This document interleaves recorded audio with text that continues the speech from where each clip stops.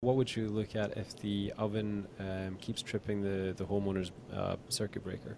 There can be a lot to it because with an oven, we're just referring to like the cavity, you're baking, you're broiling something.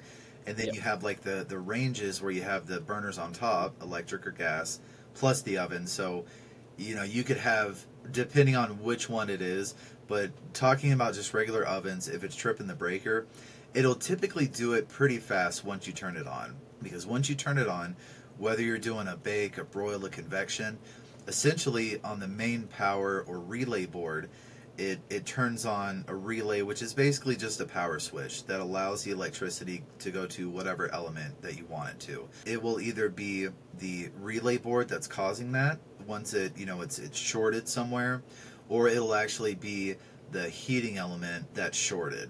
So what usually happens when it's tripping is on the back of your heating element there are two terminals that the wires from the relay board connect to.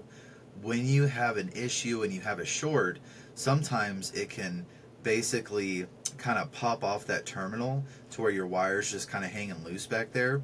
So every time you turn your oven on, instead of sending power to the element, it's basically touching the cavity of the oven, so it'll ground out instantly and trip the breaker. So a lot of times just a visual inspection of the back and all of the wires will give you the answer as far as what's causing it. And if you're familiar and comfortable with repairing the wire and putting a new terminal on it, we're talking about a 10-cent part and 20 minutes. So that's really the best case scenario for tripping the breaker.